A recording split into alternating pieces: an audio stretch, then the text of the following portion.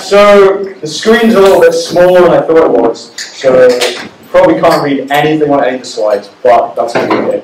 So we're going to do something a little bit different to usual, in that because I'm going to kind of cover quite a lot of stuff at like surface level, let's try and see what happens if you have questions about stuff, like ask them throughout. And I might terminate this idea like halfway through. But let's try this and see how it goes. Right, so this is me. It's even the same t-shirt. Unfortunately. Yes. Where do I get that t-shirt? The internet. I think no, in fact, you can't get this one. But we do have a new one. We've got because it's Pride Month this month, I think. Or in America or something. So yeah, we have a Pride t-shirt and we have a Transocat t-shirt as well. So you'll be able to buy them shortly. I'm not meant to talk about that yet. Yes? What's your dog called? Dog is called Lucy. She is a senior engineer at GitHub. That's how you can contact her. She is a Cocker Spaniel. Let's question things already started going slightly wrong. I may or may not choose to accept your question. Moving on. So, I'm going to give you this lovely overview, which you can't read, of how GitHub builds software. What I'm going to talk to you about is, because I figured it's kind of interesting, I think, not just the way we kind of deploy software or write software or whatever. Quite often, like, we end up doing talks about like one of these individual things. So I figured it'd be interesting to do like a talk based on, okay, you're an engineer at GitHub, and you get given a laptop and you haven't done anything to that laptop. Like, let's talk about like what it looks like to go from you having a new laptop to you pushing code to production. So, first thing we do is this little project thing that I built called Strat. So before there was Strat, there was a thing called Boxen. Boxen was like a previous GitHub project that used Puppet to like manage people's development machines, and basically that was a bad idea. I'm not going to get into much details, but effectively my high-level thinking, having used Puppet Chef in situations more or less universally where they're a bad idea, is that they work well for what they're designed for. They don't work well when people monkey around with the computer underneath, and then Puppet goes, hey, I'm going to do some stuff. Oh, you've changed everything, and then dies. And so as I alluded to earlier on, I replaced a multi-thousand lines of Puppet and stuff with a 100-line bash script instead. So this is what Strat does. Is you can go to this strat.githubapp.com, or it's like you can basically with one click like spin it up on Heroku. It's not that one. I'll show you another thing in a second. Basically, what it does is installs like a minimal set of stuff that is probably useful for developers. Now, by minimal set, I mean like really minimal, because I hate having like cruft on my machine. So pretty much all it does is does stuff like turn on File Vault, set up your GitHub like credentials so you can clone repositories and stuff like that. Installs Homebrew, but doesn't actually install anything in Homebrew and stuff like that. Installs Homebrew because I'm a Homebrew maintainer as well, so I'm biased. So basically the way it works is you get your new laptop, you then go to this site, it will then ask you to log in using your GitHub details, you log in doing that, and then you have a little script that you download. Note I'm not doing the whole pipe the bash script into the terminal thing, because I would actually have done that, but it was going to be harder, so I didn't. Yes. Sorry, no, someone was waving or something. Who knows? Right, so I download the script onto my machine, I then run it with bash like this, it's then asking for my password, so it can go and do stuff like turn on File Vault and other things that require root, unfortunately. So it then goes and does a bunch of stuff, and then at the end, you might see something that looks a bit like this. Your system is now strapped. It doesn't take very long, it takes like maybe 5 or 10 minutes the first time. It's like designed to be rerun multiple times, but you shouldn't have to rerun it multiple times. It's basically just like a one-off fire and forget thing, and then your machine is set up. What's happened here is a cool little integration it has as well with a thing I kind of helped work on called Homebrew Bundle. And what Homebrew Bundle does is it uses like a brew file, which is kind of like a gem file. You guys familiar with like gem files or similar type things? Basically a way of specifying all your project dependencies. It's like that, but for stuff in Homebrew, and specifying system dependencies. So I basically have that, so I can have a bunch of stuff that I say when I set up a new machine, like in my .files repository, it knows to automatically go and download like this brew file if it's not there already, and install everything there. So it can install stuff from Homebrew, Homebrew Cask, and now the Mac App Store as well. So it's installed for me like Xcode and Vagrant and all these other things. Right, so this is open source, the Strap thing. You can go on like microcrate/strap on GitHub and like access the code, and it's got a one-click put it on Heroku thing as well. Any question? Sorry, from the previous slide. Yeah. I can ask how iMovie is useful for development. It's not really. It's useful for doing not development, which is, I try to do as much not development as I can. Yeah. How is transmission useful? For downloading Ubuntu ISO. That's the last time I used that screenshot again. So yeah, and then this is like my little group file thing. It's also in my .files repository if you're interested like in critiquing my software choices. Obviously people are. So yeah, so it's kind of a cool way, and you can kind of dump and restore things from that. So it's kind of a nice way of being like, I want to be able to restore everything on my system in a way that's not like kind of heinous and whatever. Oh, What's GitHubapp.com? GitHub app, that is the GitHub like desktop app. GitHub for Mac. It's like designed to be kind of like a novice UI for using Git. But I find it useful for doing like one thing that I really like UIs for with GitHub, which is like individual like staging individual lines to the index. Anyway, moving on. So Homebrew bundle. This is this other thing you can do. It's part of Homebrew. You run like brew bundle, and it will set stuff up in brew files. It's very exciting. Right. So you've now got Strap on your machine. This is very good. So now you want to get GitHub on your machine, so you can actually do some work. So we go make ourselves a little GitHub directory. That's just a little convention we do internally, and then we cd do it, and then we clone it. And then obviously that is going to go download like GitHub. That's like where the bulk of the site is. GitHub is mainly like, not entirely, but like mainly a kind of monolithic Rails app. See, you can make Rails still. So this is a kind of download to the machine, and then when that's all done at the end, then the next thing we have is we've got a nice little principle on GitHub projects that we try and keep the setup for any given project, and similarly like what CI looks like, what testing looks like, whatever, effectively consistent between every project. So what we have is we have the script subdirectory, and in the script subdirectory you have, in pretty much every project, a thing called Bootstrap. So what that does is basically says, okay, I have a machine which assumes nothing except you have Strap installed. So at this point, I do not have MySQL installed, I do not have any Rubies installed, I do not have Git installed, I do not have any of these type of things. So this is at this point, sorry, I do have Git installed, that's a lie. Because it comes with OS X. But you basically don't have what you would consider system dependencies already installed, and this Bootstrap script will then go through the brew file and actually install that stuff for you. I think that's kind of cool because I always find when I go and use a new project, like I hate having some wiki page or whatever that's like, you need to manually install these 100 things, then run these 100 scripts, then you need to ask Bob what to do next. But Bob left the company 2 years ago, and yeah, you probably just can't do any work for a week. So, Just so compiling everything. yeah, so this Bootstrap, it may compile things, like basically it's a really like high level abstraction, so it can do more or less whatever it needs to do. So sometimes it will pull binaries off the internet, sometimes it will compile things, sometimes it will do other things. Like it basically, its job is at the end, you should be able to run another script, which I'm not actually going to show you today, but like you should be able to run, if it's like a web app, like script server afterwards, and script server will just work and will like spin up a web server on your machine so you can like run the application.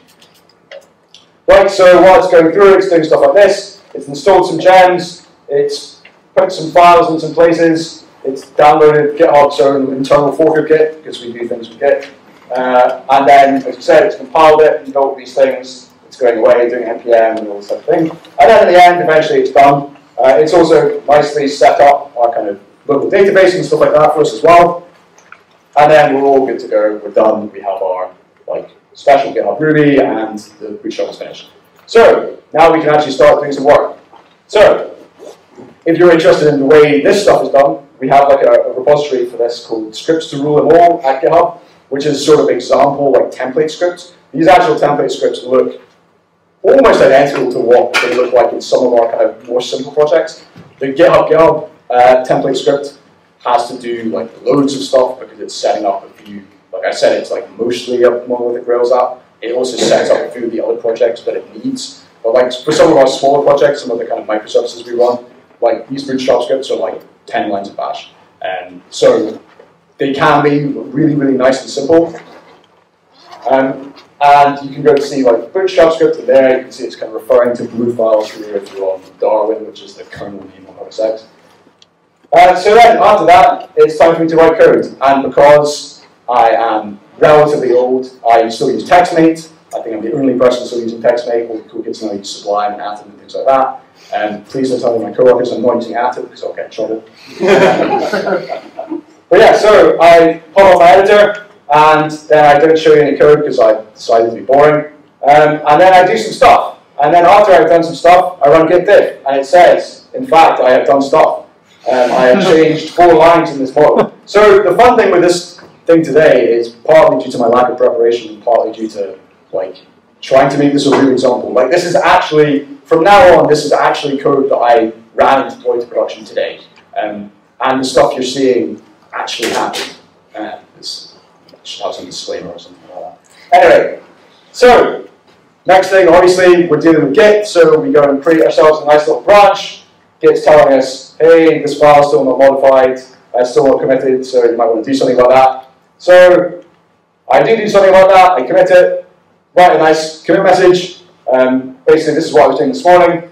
The boring little story is we're using things called serialized attributes. This is what I was doing today, which is like a way of putting a JSON blob in a database column, so like you don't have to do migrations. Turns out that's a bad idea in the long term. So we've been killing these, and one of the things you have to do when you're removing columns, sometimes in Rails, is we have this little thing called attribute ignore, which stops Rails from exploding when you want to remove columns underneath it that it thinks should exist and stuff like that. So this is what this does, and this is what I'm writing about here. So I run my commit message, I then commit. I now have a commit on my machine. Very exciting, and my branch and stuff. So now I'm going to go push this onto GitHub, create a new branch, go onto GitHub itself, and then if you use GitHub or not, I don't know, you get this nice little thing at the bottom that says, hey, you might want to create a pull request there from this new branch you've got there, buddy.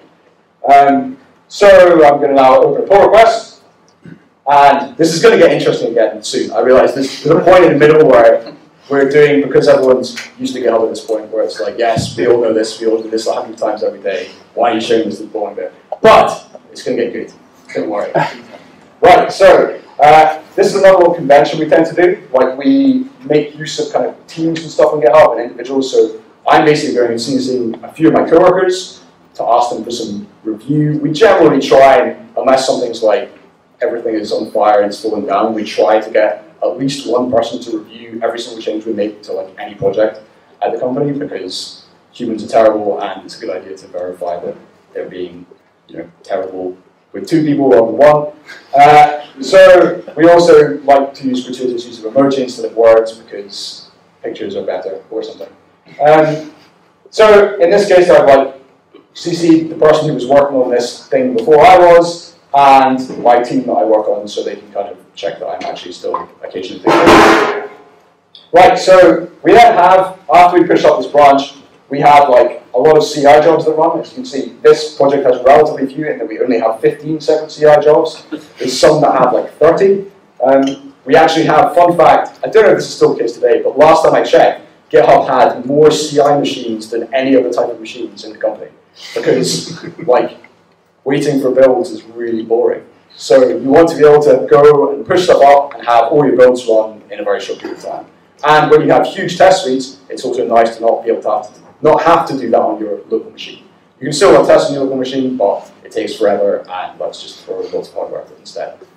So we have all these different things. We have this GitHub Enterprise product that I used to work on, so it's like checking that we've not broken that, and GitHub, and then GitHub with like various flags enabled and disabled and whatever. I'm running through a test suite in various different ways. So then after that, this is when it starts to get a little more interesting. So now I've decided that my code is like, yeah, it's good enough that I can go and like start planning at least to put in production. So we have, this is in Slack, we have this like Slack bot that was previously a Campfire bot called Qbot. and you ask Qbot to do things, and he does things for you, and that's cool. So here, what I'm doing, on a lot of projects, what I can do is just say, like, deploy straight to production. But because I'm working on the main GitHub app, like, it turns out that's actually, like, pretty busy and pretty congested. Like, even, thankfully, I'm in UK hours, so, like, it's not that congested for me. But when I went to deploy this morning, there were, like, 3 other people already either waiting to or currently kind of deploying. So, basically, you do this to be polite and kind of get in the queue. So, it says there's one other person ahead of me right now. So, queue for GitHub, there's currently one guy out there who's testing in production. His code is what's on the website right now. And then there's Miguel and me who are currently kind of waiting to deploy our code. So Miguel shows up in my PR because he's on my team and says, like, looks good to me. Love a PR when it only contains deleted code. I also agree with that sentiment. So at this stage as well, all the CI jobs have passed, but it's whining at the bottom about it's out of date with the base branch. So basically, we'll talk about that more a little bit in a second, but that's like a thing you can enable now to basically just say, like, hey, you might want to merge master into your branch. Well, I'm not going to do that right this second because like master's changing all the time. If there's 2 people ahead of me, I'll talk about more about this in a second, but with the deploy, the way we do deploy, so there's 2 people ahead of me, that's master going to change probably once or twice more before I come to do my deploy. So let's push on with this. Right. So because he said that that's good to go, some nice timing here is that it's now time for me to deploy. I'll just note as well, on the previous one, I had merged master in once before just to make sure that things aren't too weird. And I made another change in that like PR before Miguel came along and said that. So Qbot is now, I've got to the front of the deployment queue, so it's now time for me to deploy to production. So what I do now is, this is how you deploy at GitHub. This is one of the things I think is the best in the company, and it's one of the things that kind of terrifies people, in that you don't need to speak to anyone, you don't need to ask anyone permission, whatever. Like in your first week, you will be encouraged to do this and deploy actual code to production. Every engineer in the company, regardless of whether they work on this app or that or whatever, they can deploy code to any app at any time, more or less. There's times, obviously, we're getting like attacked or whatever, that people say, okay, let's lock this down to kind of gently discourage people from doing this right now. But even then, that's kind of more a social contract than like an actual one. So our way of dealing with deployment is generally like we put a lot of trust on people. So anyone can deploy, but if you did deploy and you break everything, we're probably going to notice, and we're going to notice that like it was you, and we're going to probably ask questions as to like what happened and why that happened or whatever. So in this case, I'm saying deploy GitHub, which is the app I'm working on right now, my branch name, which is the one I pushed up and I used to create the PR.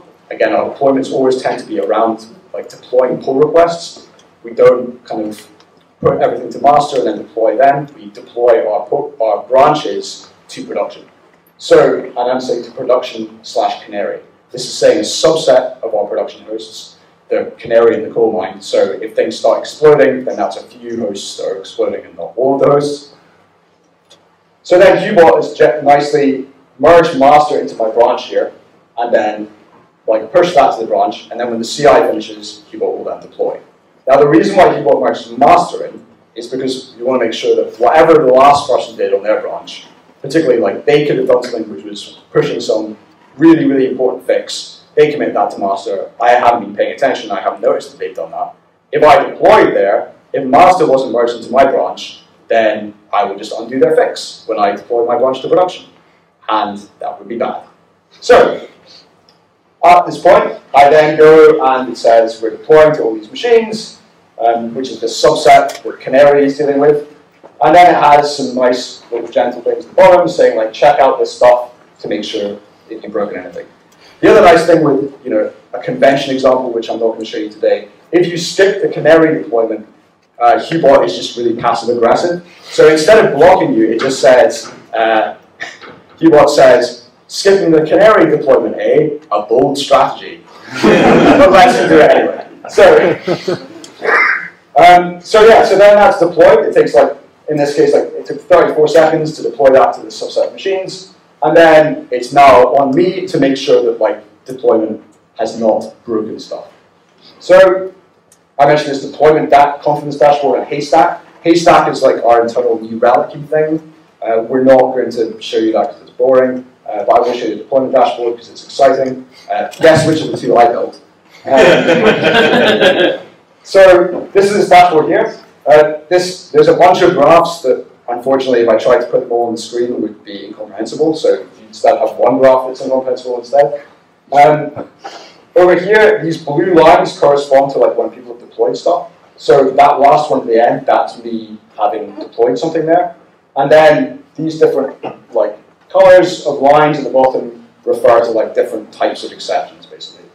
GitHub being GitHub, we're being constantly attacked, we're being constantly like having people like abusing our API and all those sorts of things. So we do have like weird exception spikes and things like that. But what I'm looking for here when I go to the deployment confidence dashboard is basically that the number of exceptions hasn't gone like that when I deploy. If it's, as you have here, like we've got slow queries, like if they are kind of a bit spiky and stuff like that before, then that's okay. I know that if that happens during my deployment, I'm okay, because this isn't something weird that's happened due to me, this is just kind of background things. So, yeah. I can't quite see from it. What's the time axis like right now? So we have timing here. You can actually adjust it at the top of the page a little bit. I've cropped off, but this has gone from 1:48 in the morning San Francisco time until 2:16 at the end. But at the top of the page, as I say that I've cropped off, you can adjust that to be, like the time axis to be anywhere from like 15 minutes to 30 days to kind of like look at patterns, obviously, when you're kind of interested in how much is like me and my background noise versus the kind of general noise. And obviously, like the way our traffic behaves like varies from day to day during the week and stuff as well. So it's sometimes useful to like look at a 7-day axis and whatever. And then here on the left-hand side, we have the number of exceptions that are going on per minute. So after my deploy has been in Canary for long enough, and I've not been paged, and none of my coworkers have been paged by me being bad, then Hubot goes and says, okay, you've been in production long enough for the Canary, at least, probably all right to deploy production properly. So I now then run this command below, and then that's going to go and deploy that to every production machine that we have. Yeah. How's the bot determining an adequate time in production for your Canary? So it's doing it based on basically just the amount of time. Since the deployment finished, it's basically after that got some timer in the background, which is going and then looking. And if there's not, I think it's also triggered such that if no one has been paged due to like an incident happening, then that's like decided that that is an okay metric. You've not broken anything badly enough for people to be working in the middle of the night. Therefore, you're probably safe to go through. But at this point, anyway, you generally always still be like checking stuff and making sure that you definitely haven't broken stuff. So after that, it's going to go and deploy through. It then takes 148 seconds to deploy to all our production machines, and then I get this again, just a reminder to go and check that I haven't broken things, because yeah, we do this sometimes. The fun fact, in very early GitHub days, some of you may remember this, this stuff used to also include checking Twitter to make sure, to see if anyone is currently complaining about GitHub being broken. So then I'm going to go back to the deployment confidence dashboard. I now have my little blue line from 2.14 back there, and my other little blue line from my new deployment back there. It's started to kind of creak up a little bit, so that's a little bit concerning, but I'm not going to be too concerned about that. And then in the PR itself, and again, you can all do this through the API. This is all like fully supported stuff. It nicely tells me, okay, I've done these deployments here, deployed to Canary, and then I deployed to production. So now in the pull request itself, it's now showing people if they come along with this pull request, like that I have been a good boy, and I went to Canary first, and I've not just merged this to master without testing it. So that would also be bad. So then after this, I'm relatively confident this code is working, it's fine. I then merge this pull request in. So then what that's going to do after that is then it says the next person in the deployment queue can then go off and deploy stuff themselves. It's worth maybe mentioning a little bit, because I've heard a lot of different ways that people do deployment. And I've kind of worked a few companies that do deployment in different ways. And I'm of the humble opinion that this is the best and possibly the only decent way of deploying to web apps like this at scale. And the reason why is because the thing that quite a lot of companies do is kind of this idea of you maybe deploy whatever, 4 times a day, 10 times a day, whatever, or in big organizations, 4 times a month, 4 times a decade, whatever. The problem with that is if you have a bunch of people working on stuff and one of them breaks something in that time period, how do you determine who broke what and when? If you're dealing with pull requests and branches and stuff like that, if you're not going to be deploying each pull request to production like this, then if you're deploying instead 4 pull requests, 10 pull requests, 100 pull requests, when one of them breaks something, how do you know which one? How do you know who broke it? How do you know what they were doing and whether that breakage is maybe, like, whether there's stuff in that production deploy that's more important than the breakage or whatever? And I think the nice thing I really like about this model, at least, is it's a way of basically, putting the responsibility in the hands of the developer, is that we have an infrastructure team and they kind of keep an eye on us and make sure our systems are running properly. But whether I break something or not in production is down to the individual developer. And all of our engineers and most of our designers and kind of product people even as well, if they're making changes to the site, they will be the ones who deploy it to production. They will be the ones who monitor it. They will be the ones who choose whether or not to back it out, whether the stuff's broken, or whether to kind of merge the pull request and kind of move things forward if things are working. And for me, at least, like that's a nice way of balancing the kind of responsibility aspect with the being able to identify what problems are early on aspect. So, after all this has happened, I then sporadically am going to go and check the deployment confidence dashboard again, because I still, even though it's merged and stuff like that, it's someone else's stuff, still want to make sure that I haven't broken anything, because breaking things is bad. And that's basically it. So you've seen through this flow, like what I did, for example, today, to actually like push a change to production. And this is something that probably almost every engineer in GitHub is doing, like probably 0 to 3 times a day. So I can't remember I should have got the number off the top of my head, but the number of deploys we have in a given day is probably like, we're probably deploying every 10, 20 minutes, pretty much 24 hours of the day, like all the way through, because we have people in different time zones all around the world. The cool thing is that all this stuff can be done in such a way that we have a smart infrastructure team that means that stuff can be done in such a way that it doesn't disrupt our site, and that we can continue to work and iterate in very small chunks constantly, rather than having like big ships where, as I mentioned before, all the kind of risks that come with that approach. So we've run through these things. So first, we bootstrapped our Mac. That's the default machine you have at GitHub. We cloned GitHub. We bootstrapped GitHub. We wrote some code. We committed it. We created a pull request. We then deployed that to production. We then make sure that we didn't break stuff, and then we merged it. So there's some of the open source projects I mentioned there, and if there's any other questions, please. Yeah. Yes, I wondered, so what was the system before this Qbot was used? What was the system that Qbot uses? Qbot is also open source. It's a Node.js based, I think, app. It has various like backends that can plug into like Campfire, HipChat, Slack, like IRC, Jabber, all these other ones. The way deployments actually happen, that's like an internal app. But like, it's not really that hard. Like, we provide all this stuff through the deployment API. Basically, all you would need to implement to do that is, however you currently do your deployment process, have Qbot make an HTTP call to whatever your current thing is, saying, hey, I want you to deploy this branch here. And as long as you can do that and make an outgoing HTTP call back to GitHub saying this is what was deployed here and when, then you can, that's it. The deployment thing itself is not that hard, provided you're not like manually FTPing machines, manually FTPing files to your machines, which hopefully no one still is. Yeah. So can you drill down on that dashboard, like into what the actual exceptions are? So you say it's like a... So that's what Haystack is doing, and that's why I kind of didn't dig in there, because there's a certain amount of background noise, and it wouldn't be that interesting, and it maybe might not like make me or GitHub look as good as we should. But yeah, basically, you can, if there was a big spike like that, yeah, your next step would be to jump into Haystack, see what the exceptions are that are spiking.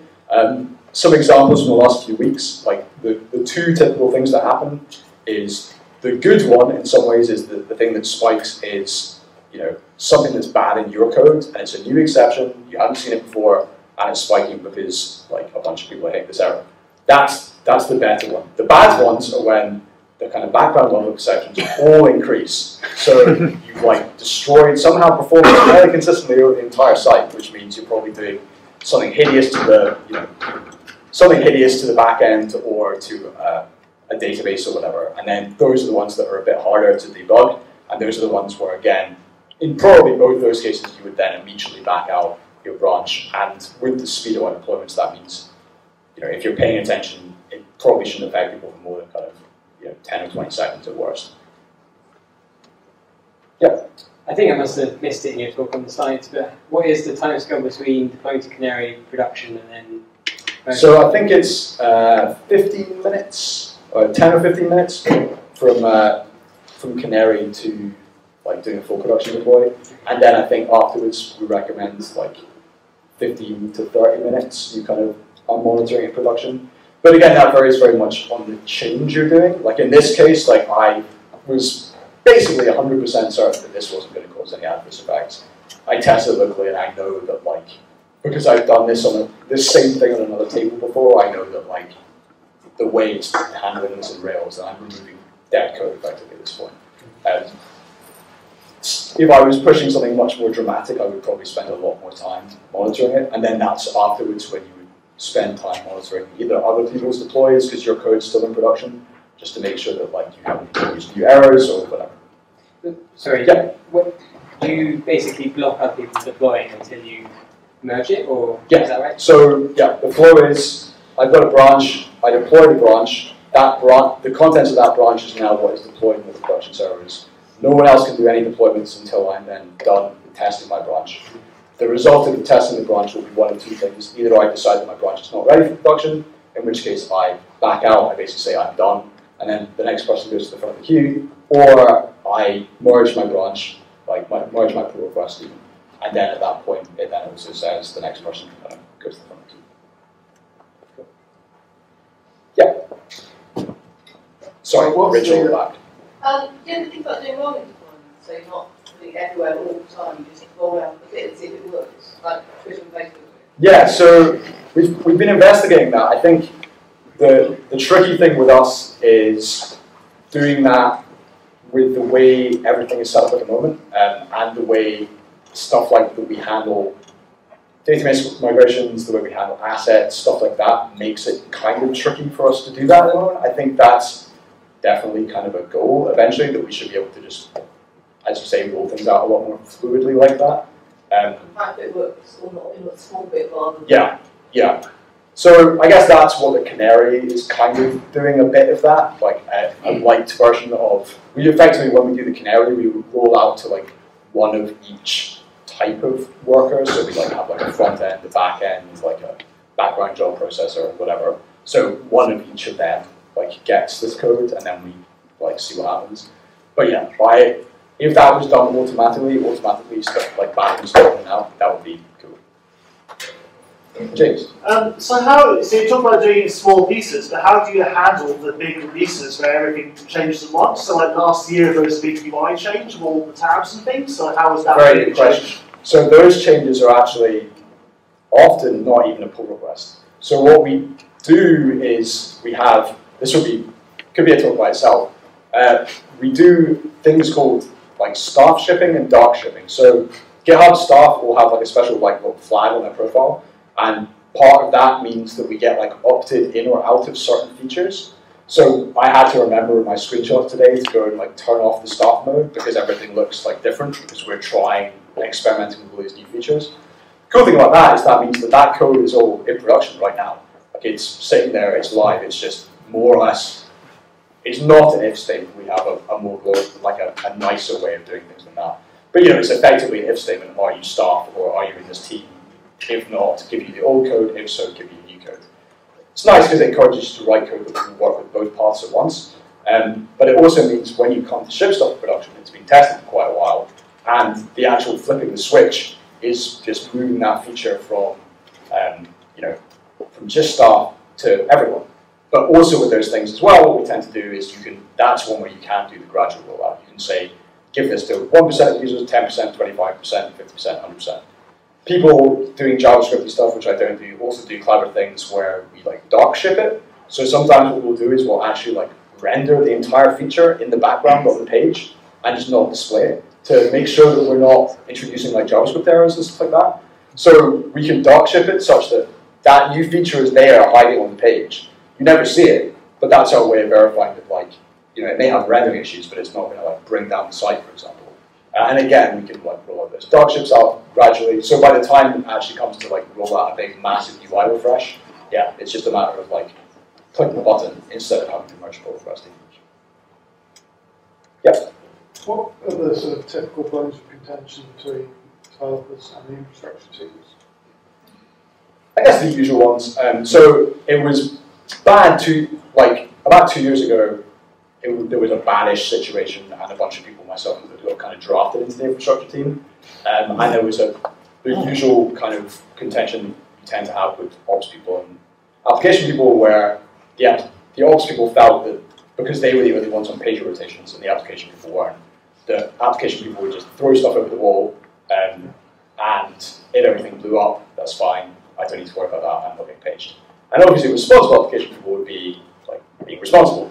And irresponsible application people would be waking people up at 3 in the morning.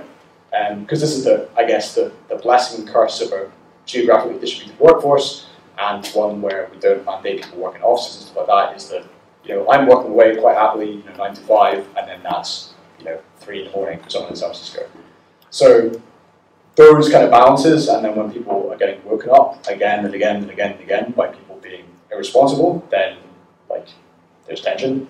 But I think that's something that we've definitely resolved, and a big part of resolving that has been part of the infrastructure team, like making some of our systems more kind of self-healing, and part of that has also been like the application engineers. A lot of them are now taking pagers, and when I say pagers, it's not literal pagers anymore. We use like the pager duty, and it's like integrated with Qbot and stuff like that, such that if you break stuff, you will get paged sometimes as well. And generally having like some of our microservices now have their own little pager rotations. I'm on call for this little microservice I manage like 50% of the day. But again, this is the classic thing that gets solved in problems like this. But surprise, surprise, that microservice never ever goes down, because the first time it woke me up at 3 in the morning, I'm like, this is never going to go down, wake me up at 3 in the morning ever again. So that's the kind of typical tensions. I would imagine people in here in ops or engineering would kind of relate to that general relationship. And I think, to be honest, I think that is a relatively healthy tension in that, in most companies, if, the ops people might want to make sure that no one ships code ever again because everything's nice and stable and working now and no one's getting paged and it's fine and nothing's on fire. And the application engineers want to ship things 1 million times a day because, if I break it, I can just push out a fix, it's fine, don't worry about it.